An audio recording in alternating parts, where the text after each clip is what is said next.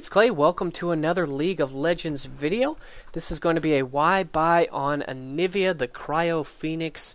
She is a mage and a little bit of an old school champion in League of Legends, but I'm kind of curious to see if she'll make a bit of a resurgence in this new kind of preseason 4 meta, which has shifted back towards some of these mage-styled casters, but we will see. Time will tell. She is a champion who I think her real claim to fame was kind of in Season 2. I think Froggen specifically really mastered her and brought her to the forefront and just showed out how strong and powerful she can be.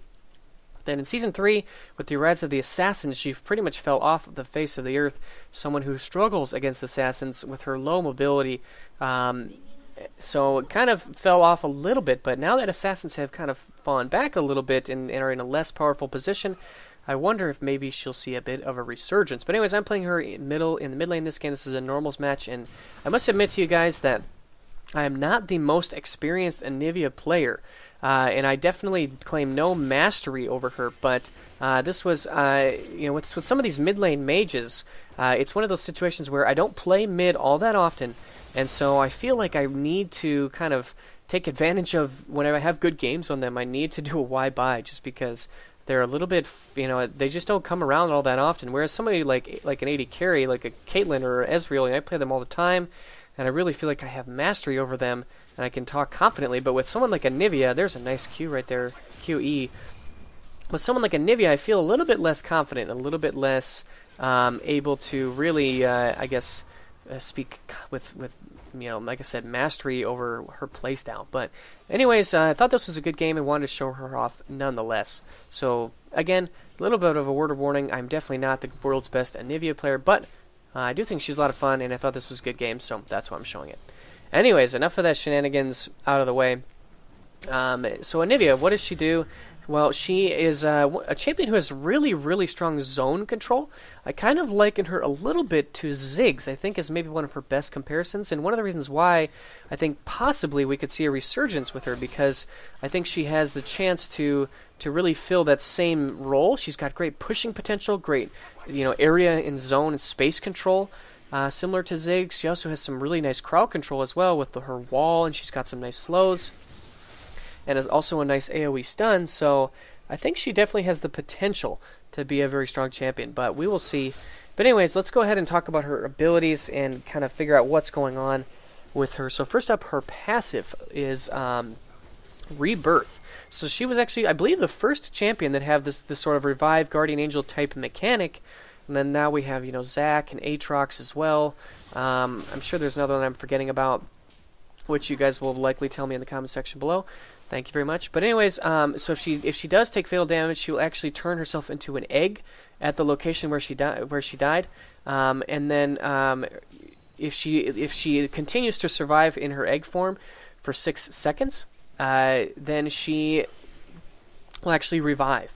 Which is a really cool, just again makes her very tough to deal with in lane. There are times when I kind of use this to my advantage where I play a little more aggressively than I maybe normally would, just because I feel confident in the fact that I, have this revive going on that I don't necessarily need to worry about. As long as you die in a good place where they can't really get to you, especially under your tower, a lot of times, this can be very good for you. So anyways, that is her passive. Now when she goes to her egg form, she has full health. But her armor magic resist is weaker at lower levels, but better at higher levels. So as the game goes on, her egg form does become tankier. And if you want to go, there are people who play more of a tanky build, especially focusing on mana, because then it makes her again even more difficult to kill, and then kind of relying on her very high base damages to deal damage, but then be very tanky as well. So it kind of makes up for her immobility.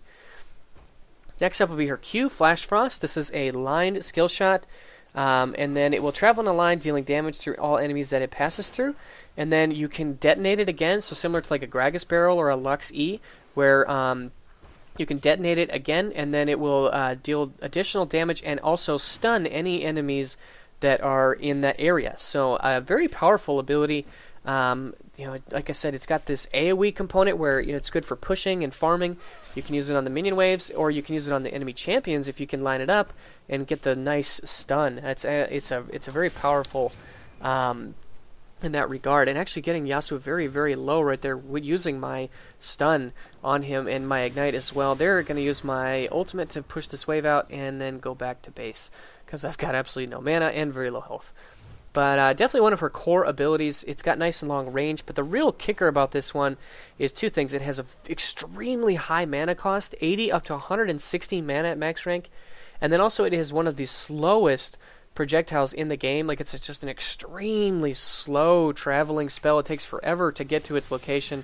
So that makes it difficult to land, especially at long ranges. It can be very tricky. They're actually missed right there. I tried to use my ultimate to slow him and then wanted to get a nice QE, but missed on the Q. So anyways, that's kind of the thought process there. I believe that I maxed this ability out second. I put an additional point into it early because I felt like against this melee character in Yasuo that I could use it to kind of predict his movements on when he wanted to go and farm, making it easier for me to land these Qs. Actually missed it again right there.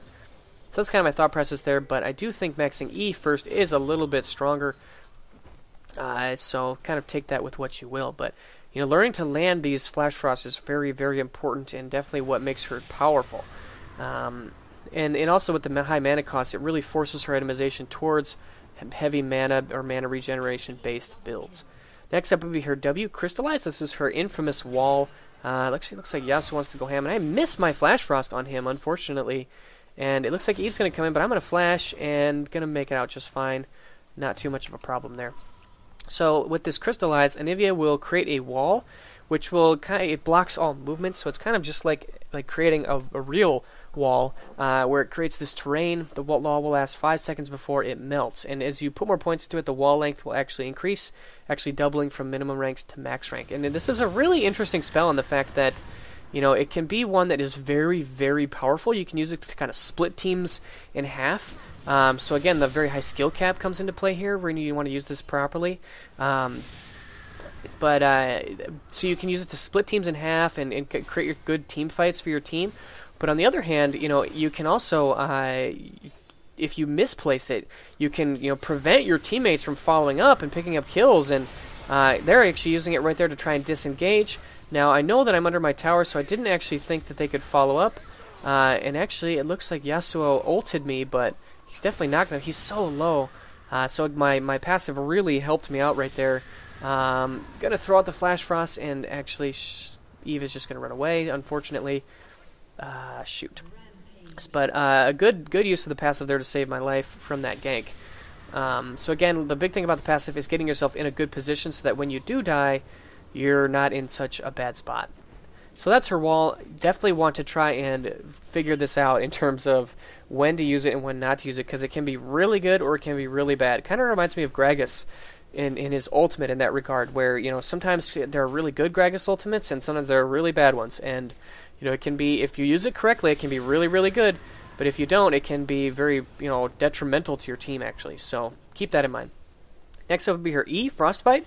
This is just a targeted spell where you target an opponent and you will deal, you throw damage out to them. The real kicker about this spell, though, is that if you use Frostbite on a target that is chilled, and I'll explain that in a second, the damage is actually doubled and the AP ratio is doubled. So, we're talking about a spell at max rank that deals 175 damage, but if you deal it to someone who is chilled, you're going to do 350 damage.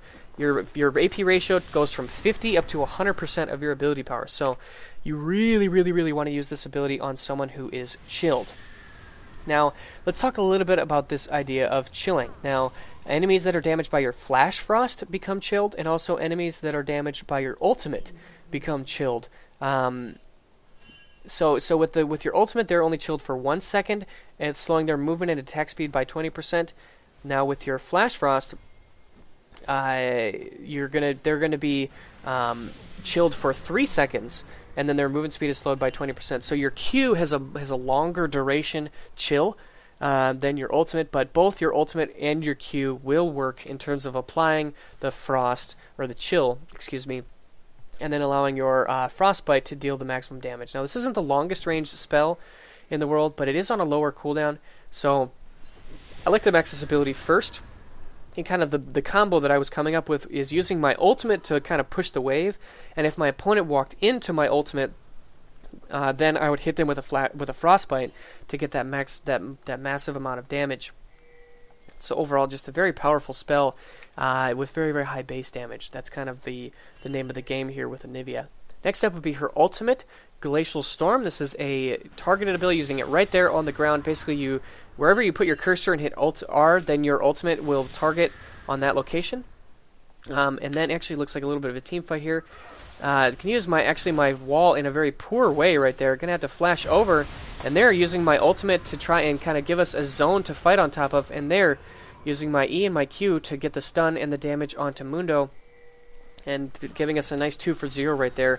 Now we're going to move on to this dragon and put ourselves in a very strong position here moving into the mid game. So anyways, with Anivia's ultimate, this is a toggle ability. So you create this blizzard in the target area, this big circle. Enemies are chilled, their movement speed and attack speed are slowed by 20%, and then they are dealt magic damage per second. And you can kind of think of it as like Karthus's E, his Defile, where he does this damage surrounding him. But with Anivia, you can kind of place it on the ground, and then it drains mana per second until you deactivate it. So yeah, it really makes Anivia's damage very, very high. But it also, actually, look at this. I actually am going for this blue buff, but I am so low and I'm so out of mana that this thing is almost assuredly going to kill me. So a bit of a fail right there. I think it was the Teemo Mushroom that probably cost it for me, because I probably would have had enough enough health to auto-attack it. But thankfully, this Diana was very good. She recognized that I was doing pretty well and wanted to help me out. So thank you very much for that, and Diana. But so anyways, those are Anivia's abilities. She has a very nice, interesting mix of, she's got a lot of crowd control, she's got a lot of utility, the stun on her Q, the slow on her Q, the slow on her ultimate, but then she also has very, very high base damage if you're able to properly combo her abilities. So with her Q, let's look at that. The base damage, 180, 50% AP. But if you manage to get both the first cast and the second cast, so like the first cast is when it travels in a line, but the second cast is when it explodes and detonates and stuns. If you get both, you're getting a maximum of 360 base damage with a 100% AP ratio. So very, very, very high base damage. There's a nice stun with my Q. There's the E right there. Now I'm just gonna force him to run through my ultimate, and actually use my W right there quite poorly to block myself in. So that's kind of what I was talking about in terms of poor use of your ultimate. But hopefully I can actually stay alive long enough to survive. Oh, Teemo, please, I'm begging you. Nothing I can do there. Bar the Teemo damage over time, unfortunately. So I do end up falling. Got myself in a little bit of a bad spot with a poor use of my wall. Really is what cost me my life right there. But anyway, so like I said, on her Q, you're talking the damage is effectively doubled if you can land both the straight line and the detonation. And then also on her E, the base damage 175 plus 50 AP is nothing to write home about. But if you can land it on a target that is chilled, probably by your ultimate or your Q, then you really get the damage of 350 plus 100% AP. So that's kind of the name of the game with Anivia, that you want to optimize her Q and her E and land them at the opportune times to really take advantage of those high base damages. Now, Anivia is a champion who is extremely mana dependent, so in this game I probably went a little overboard in terms of mana. I went for both the Tear and the Rod of Ages, and I also even went for the, and here's actually a team fight. Gonna get my stun, and there's a nice kill onto the Scion, but, and let's see if I can land a nice W here. Let's see, waiting for it, looking at this Teemo. There's a really, really nice W to corner off this Teemo, and you see how I forced him to walk into my ultimate and to my team, separating him from his team. There's another kill onto Mundo, and so a very nice stretch of play right there. Definitely, the way to play Anivia. And there's a nice stun with my Q and an E to pick up the kill onto Evelyn. So a nice combo of my abilities. Okay, sorry about that, guys. I had a bit of a hiccup there with my LOL replay. For some reason, when I tried to rewind, it actually totally twerked out, so we're going to try to pick things up here as best as I can. My apologies for that, but let's go ahead and watch this team fight one more time, and I think that I can potentially replay, but anyways, I want to try to show off what my thought process here with Anivia, and really when I'm playing Anivia in team fights, my main thought here is zone control. So right there is a really good spot of using my ultimate, because it's kind of splitting their team in half, and then I'm using the wall to force Teemo to run through my ultimate, and actually hit the E right there to pick up the kill. Now Mundo is again walking into my ultimate, and let's see if I can get the stun on my Q. There's another double kill right there, I believe, with my E, picking up a second kill. Now wow, he's getting really, really low. A nice E to juke away. And oh, his shield came up just at the right moment. He would have been dead for my auto attack. But here I see Evelyn, so I just throw out the quick point blank stun, and then followed up with the E right there to help pick up that kill with my ultimate and effectively clean up that team fight. So a good stretch right there, timely use of my stuns and my ultimate and also my wall. Really at the beginning when I split the team in half and then separated Teemo from his teammates with my wall was kind of, I think, the real kicker there as to why that team fight went so well for us. But anyways, so I believe I've walked through all of Anivia's abilities and highlighted just the importance of comboing them together properly. If you can, land, the stun and the E properly, if you can use them the way that they're supposed to be used, you can really maximize her damage. Her damage is very, very high in terms of base damage and AP scaling, if you can land them properly. Now, one of the real kickers about Anivia is that she's extremely mana hungry. Her Q has a very, very high mana cost, and her ultimate also has that mana per second cost. So you really do want to build up a massive mana pool on Anivia. So items like Tear into Seraph's Embrace, Rod of Ages, even maybe something like a possibly even like a Frozen Heart or a what's the similar one? A Frozen Fists, Iceborne Gauntlet. Those items are potentially strong on Anivia because her damage is very, very high, so long as you have the mana. And actually, there's a nice wall to prevent the retreat and forcing the Evelyn to flash over the wall. Because she requires so much mana from her ultimate and her Q, you really, really want to itemize for mana. And blue buffs are extremely important. Anivia is probably one of the most blue buff reliant champions in all of League, just because, like I said, of her very high mana costs. You're going to build these mana items, and then you also want the regen to get your mana back. So they're forcing the flash there from Scion. And yeah, so anyways, let's talk a little bit about gameplay style. Before we get into itemization, I've talked a little bit about that, but in terms of her gameplay style, she's definitely a farm-heavy kind of team fight-styled mage. She does have some burst, and she can be scary in lane, especially if you can land your Q consistently. There's a nice stun onto Dr. Mundo, but I would say for the most part, she's just a champion who really wants to farm. And there's a nice use of my ultimate to try to, again, split their team in half. There's a nice point-blank stun and E and ignite onto the Evelyn. So we're just chaining our crowd control. There's the wall to make sure that she cannot get away. And now going to dive in using my ultimate there to slow Dr. Mundo from a distance. And that was a really good positioning on my ultimate. It sat there for quite a bit of time, doing a lot of good for my team. There's a nice E to chunk the Teemo down. Throwing the Q over the wall just to maybe try and get the stun. I'm not actually sure if I did or not, just because not very familiar with Anivia's sounds. I'm sure it makes a different sound if you land it or not. But anyways, in terms of playstyle, Anivia is a very farm-heavy champion. You definitely want to use your ultimate. It's one of the best farming tools just because it's this massive AoE damage over time. And basically, you can put down your ultimate for about 2 or 3 seconds and instantly clear the wave. You want to set it down right in the middle between the melee minions and the caster minions and pick up the wave almost instantly. She's a fantastic pusher once she hits level 6. And then, it's really your ultimate kind of leads off your combo. So you want to start with your ultimate, you can get the slow, and you can chill them. Then you want to throw it up maybe with, it's easier to land the Q once you've got the slow from your ultimate. So your ult really helps you in terms of following up with the stun on your Q. And then you want to follow up with your E. So you could even throw out your E in between, like an R, E, Q, and then follow up with another E if it comes off of cooldown in time. But, that's kind of her core combo. Her ultimate really leads things off in terms of damage and setting up her other abilities. Is really where you want to go. But Anivia is really, really good at controlling space. Because her ultimate kind of puts this area on the ground that says if you walk into this, you're gonna die. Is basically what you're saying to the enemy team. It becomes very important, for them to stay out of your zone of control. And then when you combine that with your wall.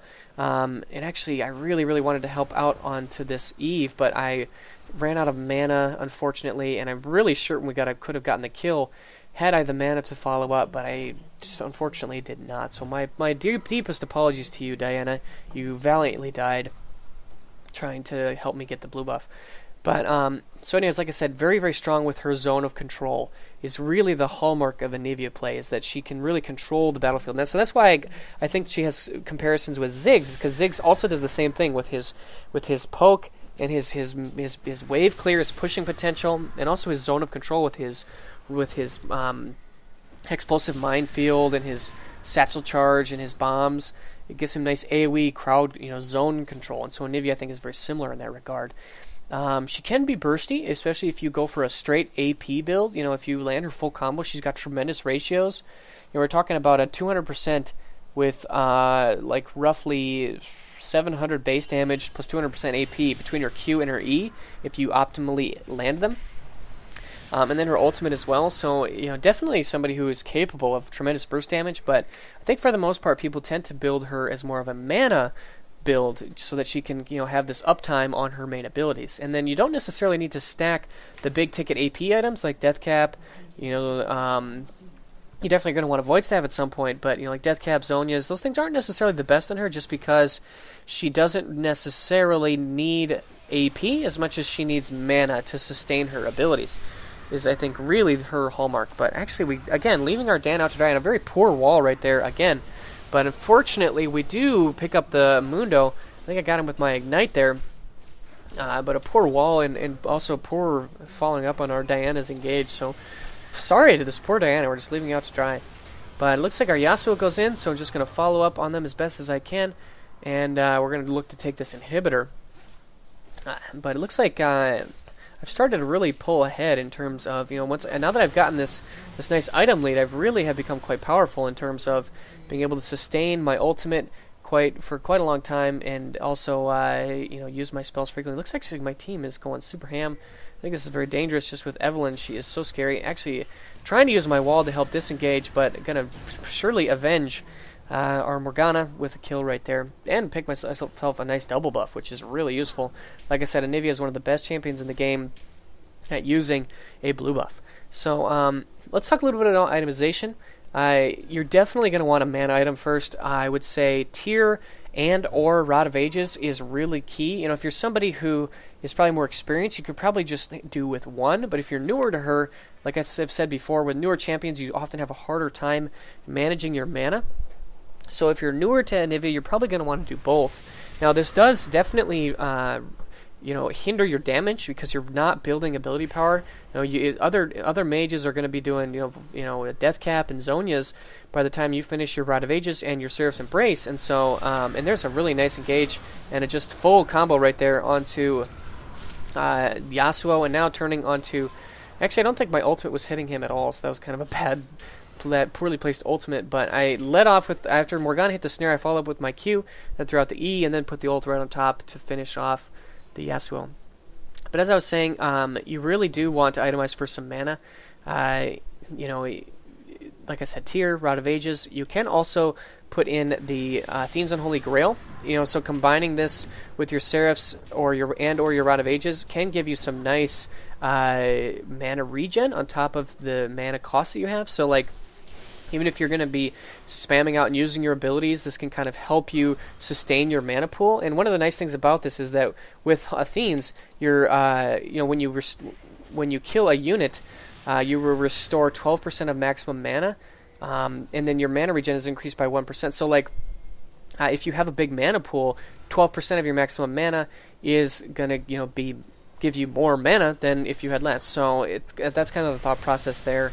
And the Seed Air is also nice on her, giving her quicker time to move her ultimate around from different locations, because it does have a 6-second cooldown. And more ease. Your E goes down to under a 4-second cooldown, which is really nice. Your Q goes on a lower cooldown. Actually missed my Q right there. Kind of a poor place. And there's a really nice wall to prevent them from escaping. And gonna go ahead, and it looks like Sion wants to tango with me, but I'm gonna flash over the wall, and this is a really good spot to be in. So there's a nice ultimate and E combo to kill the Sion. And now looking to try and find who's ever over here. Can't really locate them, but gonna try to pick up this blue buff. But I think Diana's gonna take this one because I already have one, so that's okay. Now, after this, I definitely would want to go for a Void Staff. Is really good. Death Cap or Zonia's would also be really nice.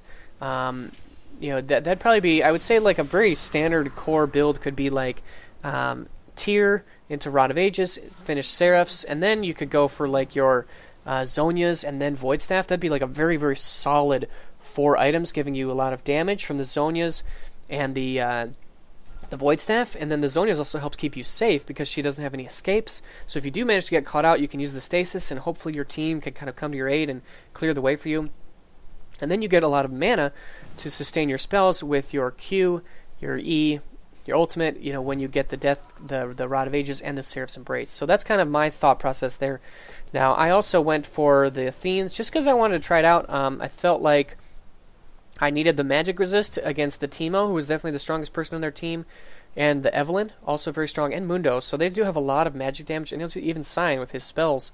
They have a lot of magic damage on their team. Really, Yasuo was their only heavy AD threat. So I felt like the magic resist would not go to waste. CDR is definitely not a bad stat on Anivia. Like I said before. And actually, we gave up Baron. I knew it was there. I was pinging it, but my team did not respond very well. So that was kind of my thought process there, but I definitely think in hindsight that I kind of overdid it a little bit on terms of mana. I probably would have pick 2 out of these 3 items, but not all 3. This is probably a little bit of overkill in terms of mana management. But there's a nice QE combo, and just look how much damage that did to that Scion. That was crazy. Just chunked him down. He has no magic resist whatsoever, so really able to chunk him down with my spells. But, so anyways, that's kind of the basics in terms of itemization. Now, like I said, for playstyle, Anivia is one of the queens of zone control, and you really want to abuse that. You want to make sure that you are kind of the field general in terms of when and where your team engages and how it all works out. Anivia is the one that you want to kind of control the battlefield and create kind of manipulate the terrain in such a way that, wherever your team chooses to fight, becomes a very strong place for them to be. Because you can zone people away with your ultimate, you can split the team in part with your W, and then you've got a lot of damage in crowd control with your Q and your E. So that's kind of the thought process in terms of playstyle. Now, let's talk about weaknesses. Anivia is definitely one of the most immobile champions in League. She's got probably the slowest base movement speed in the game, I believe. There's a really nice combo with my ult and my E onto Scion that's going to pick up that kill.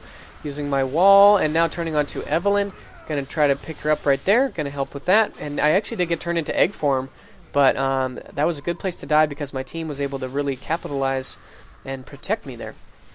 So as I was saying, she's very immobile. She has no escapes. Really her only way of keeping herself safe would be with her Q. If you can get a timely stun, that's her only way of really keeping herself safe and alive. And I'm thinking we're probably going to back off here because it looks like we're overstaying. I think Morgana gets picked off. As Morgana, kind of did crazy things, and I don't really know. Yeah, I think she either that or she ran over a mushroom. I'm not sure. Sorry, Morgana. But anyways, so her big weaknesses is definitely her immobility, and if you can get on top of her and manage to dodge her Q specifically, she's really gonna have a hard time against you. So actually, look at this. I run over a mushroom and that's the end of me. So Teemo, curse you. Curses to all Teemo players around the world. I hate you all. You're obnoxious. But anyways, so her immobility really costs her in a lot of ways.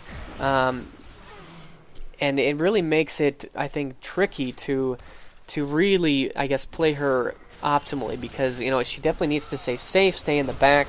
And she can have a hard time against the more of the high mobility meta, which is going on, especially with the assassins from Season 3.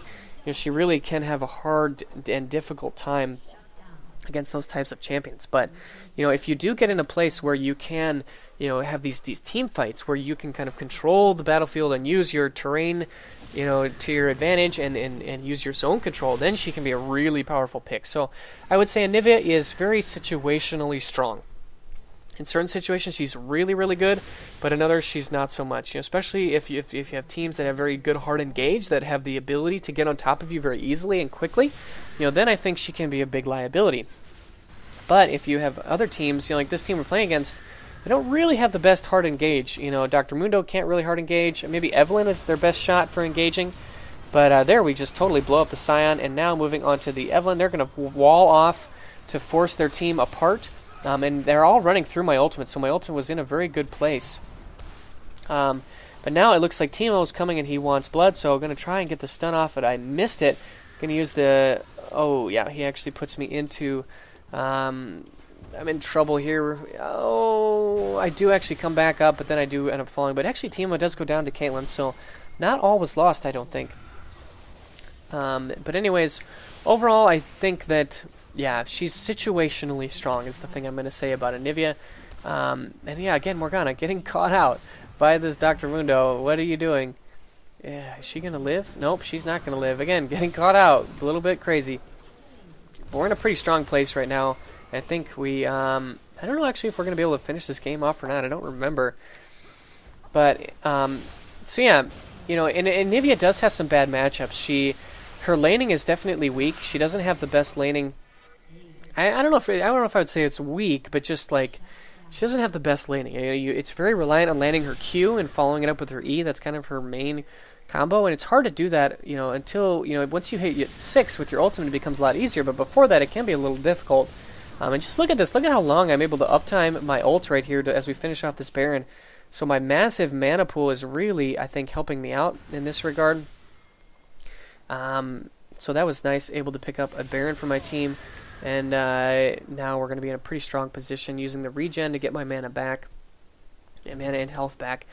But it looks like actually, again, our Morgana gets caught out. Trying to use my ultimate. There's my Q and my E right there. Just pretty much 3-shotting that Sion with one combo. Gonna flash over this wall and see if I can maybe support from afar, but nobody is left to support, unfortunately, and I'm just gonna fly away with my Cryo Phoenix wings. And actually, I thought a little bit about backdooring here. Gonna push in and go for this Nexus, but it looks actually like Yasuo did show up, which was the right call. But I thought that the possibility of backdooring was worth it, and we did give up one tower, so that wasn't the best, but it's okay.